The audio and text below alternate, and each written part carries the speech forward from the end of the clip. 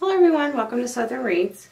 If you haven't yet, please subscribe to my channel, give me a thumbs up, and be sure to press the notification button so you can know when I post a new video. Today I'm going to show you how I make this really simple but really pretty royal blue wreath. These are the supplies I'm going to use to make this wreath. I got these ribbons and the mesh from Craft Outlet. This is from Hobby Lobby. And I just have my silver wreath frame from Dollar Tree, Hobby Lobby, and actually these are from Dollar Tree. So what I'm going to do is a white poof base with silver ruffles and then this royal blue ribbon. This is all glitter ribbon, and then this has a blue background. This got kind of a, it's a royal blue and then it goes into a lighter blue. I'm not sure, it's like around the snowflakes. It's hard to see it, but it's kind of a two-tone blue. And then it's got silver glitter around the snowflakes and a silver border. So it's going to be really pretty. I'm going to add the pipe cleaners to my frame. I have 14 pipe cleaners. I add one to each crossbar in the center. I'll go around the two inside rings and I'm twisting 3 times. And I'll just go under it and kind of put a piece on this side and a piece on that side because there's kind of a little notch. And I twist it tightly. And I'll do this going all the way around the center. After I go around the inside, I'm going to start on the outside. I just pick a random crossbar to start. This time I'm going around the 2 outside rings and I'm twisting 3 times again. The only difference is when I'm done with that one, I will lay it across the bar. I use the second from the outside bar. Where that one ends is where I add my next one. And I'll do this going all the way around the outside. It should line up at the end. The last one should lay over and touch this one. And I end up with 8 on the outside. So I have 6 in the middle, 8 on the outside. I went around and opened all of the outside pipe cleaners. That just makes it easier while I'm adding my mesh. And I'm going to use a zip tie to attach my mesh. This is such a pretty iridescent color. And this mesh is really sturdy. I love the mesh that comes from Craft Outlet. Alright, I'm going to pull it even and then attach it to the pipe cleaner. The pipe cleaner that's at the crossbar. I'm actually attaching it to the actual crossbar, not the pipe cleaner. I'm not using that pipe cleaner yet. That'll be the last thing I do on this one. Can't find my wire cutter, so I'm just going to use these scissors that don't work anymore to trim away my zip tie, and then I'm just going to trim away this excess mesh. I'm going to do 10-inch poofs. So I like to have my mat, use my mat to help me measure. Now I'm just going to go from the 20 to the 10. Just pull it to the 10, squeeze it tightly, and add it into the zip tie, the pipe cleaner. And I'm only twisting 1 and then a half times, and I'll fluff. So again, I'm at the 20. I take my hand like this, grab it, and pull to the 10, squeeze, kind of pull that up and add it into the pipe cleaner again. Twisting 1 and a half times and fluff. And I'll do this going all the way around the outside. Once I get to the last poof on the outside, that's when I'm going to use those first pipe cleaners where I attach the mesh. I'm just going to pull it around the zip tie there and then attach it. So that gives me a seamless circle. You can't tell where it begins and ends from the front. So now I'm going to open up the inside ties. And then I like to pull the mesh into the closest pipe cleaner. And then I just twist it once here. This just makes it where I don't have a poof that goes sideways. Now I'm just going to continue making my 10-inch poofs going around the middle. Again, twisting 1 and a half times. But this time I kind of pull the pipe cleaners to the inside instead of the outside. This just keeps everything separated so I don't accidentally grab the pipe cleaner from the outside. And I do that extra half turn to keep the mesh inside the pipe cleaner because sometimes it will pop open. Once I get to the last poof on the inside, I'm going to open that first pipe cleaner that I pulled the mesh in with and then just add this last piece in there. And this time I'll do it 1 and a half times. And then be sure to fluff that poof.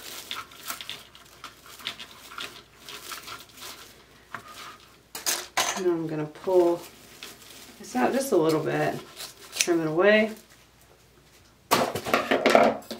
Get my other zip tie. I'm going to spread these poops apart, push this to the back, and now I'm just going to attach it to that crossbar that I actually started at.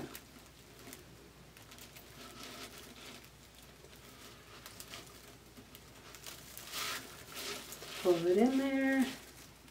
This just makes sure it doesn't come undone. You do want to pull it tight.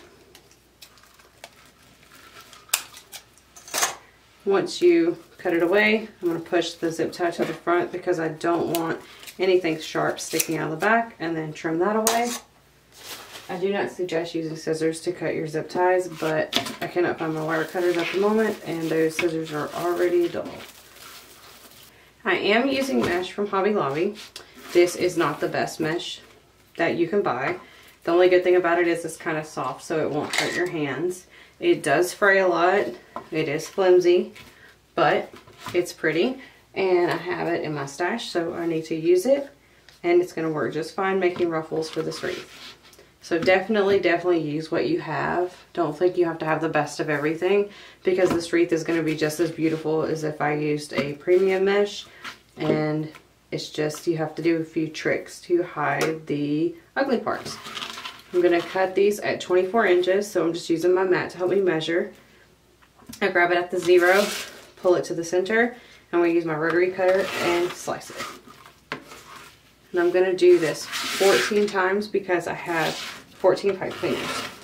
Once I'm done cutting all of my pieces of mesh, I'm going to lay it out flat on my table, put something heavy at the end, line it up. Now, here's the trick to do with this cheaper mesh. Your problem is the fraying. It only frays at the parts that you've cut. So my trick is to fold it under. It's about 1 inch. Now this mesh does want to move back and forth. I don't suggest using this kind of mesh when you do the curl method. You definitely don't want to use this mesh with that. Now, could you? Yes. Will it work? Of course. But it does want to shift back and forth. So I'm curling it under, and what this does is kind of tuck it inside so you won't see the fraying when it does fray. And now I'm just going to make my ruffles the way I always do. Once I get to the end, I'm going to take that piece and tuck it. And again, that just keeps the ugliness underneath. Now to add it into my wreath, I'm going to keep it centered, put that over top of the pipe cleaner, make sure it's right, twist 1.5 times, and then overlap. When you use this mesh that frays more, you don't want to mess with it. You want to handle it as little as possible. That's what I'm trying to get at. The less you touch, the better. So I fold it under. I'm just going to crease it once I get it folded like I want it. And go ahead and ruffle. Once I get to the end, tuck it under again. And now I have the pretty spot. Add it into my pipe cleaner.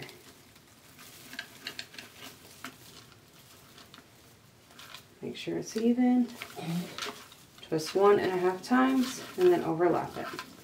It does not have to be perfect, but especially with it being this really pretty silver, it's kind of getting lost in the waves, which makes a ruffle wreath look really pretty. It's when you have the different loops, and not loops, but waves. It looks really pretty. So I'm going to go through and add a piece of mesh, a piece of ruffled mesh to each pipe cleaner. This is what it looks like after I add all my ruffles. It's so pretty. There are some spots that are fraying a little bit, but I'll just go through and tuck them under. But I'll mainly do that as I'm adding in my ribbons. So now I'm going to cut my ribbons. Today, since I'm only adding ribbon to my wreath and not adding a sign or anything else, I'm going to cut my ribbons, or my pieces of ribbon at 13 inches. So this is just slightly smaller than 13 inches. So it'll cut them around 13 inches. So I just line it up with the length of my piece of cardboard and then fold it over. and then I'll crease the end. So that counts as 1. And I'm going to do this, I'm going to do 7 twice, so I end up with 14 pieces. So 2, 3, 4, 5, 6, 7. The reason I only do 7 at a time instead of continuing to go is because one, I don't want it to get so thick that my scissors won't cut, and 2, I don't want them to get so thick that they're completely different sizes from the inside to the outside. So to cut it, I'm just sliding the scissors in between the cardboard and the ribbon and cutting it off. And I end up with 7 pieces of ribbon. So after I cut all my ribbons, I'm going to go through and dovetail them. What I do is I just take 2 or 3 pieces of ribbon, line them up evenly. I fold them in half long ways, and then I'm going to cut from the wired end to the crease at an angle, like that. You always want to cut that way, because if you cut this way, you end up with the end of your ribbon looking like this. But if you do that, excuse me, if you do that, just know that you need to cut from your wire at the tip to the crease. And there you go. So I'm going to do that with all the rest of the ribbon. I've got all of my ribbon cut, and I went ahead and stacked it the way I want to add it to my wreath. Just kind of organizing my mesh a little bit. It kind of got moved around. So what I do is I take the 2 pieces, like I said, I have them stacked together. I get them as evenly as I can, and I fold them in half and crease. And then when I open it, I can see where I creased it, and then I usually pinch 3 times. So 1, 2, 3. And then I just kind of fluff out the bow, or the ribbons. So now to add it into my pipe cleaner, I'm going to be sure to put the center where I pinched it into the pipe cleaner, and I'm twisting 1, 2, 3 times. And then I like to take a glue stick and roll down the pipe cleaner. Or you can use a pen or a pencil or just your finger, or you can cut them away, tuck them around to the back, whichever makes you happy. And to fluff my ribbon, I like to make an X. There is one tip for this. Be sure to pull your ribbon that way, because this will all get covered once you add the ribbon to the outside. And then I like to make sure I'm tucking under the ugly pieces as I go along, just to make it look nice and neat. And here I'll show you again. Get these even, fold them in half and crease. Open it and pinch 3 times. 1, 2, 3. I'm going to fluff the ribbon out a little bit. And you can open your pipe cleaners if you want. I'm just sticking them on top of it. Twist 3 times and roll it down with the glue stick. And fluff it.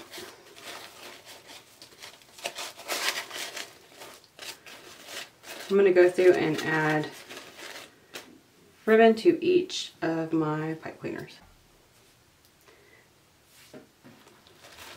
Alright y'all, this is what it looks like when it's all done. I think it's so beautiful and so simple. You could definitely add to this if you wanted to. You could add a sign or embellishments. But thank y'all so much for watching, and if y'all have any questions, please leave them in the comments below, or you can email me at craftingwithlee@yahoo.com. Thanks so much for watching, and if y'all liked my video or learned anything today, please like, share, subscribe, hit the notification bell, and consider joining my wreath membership on YouTube. Thank you.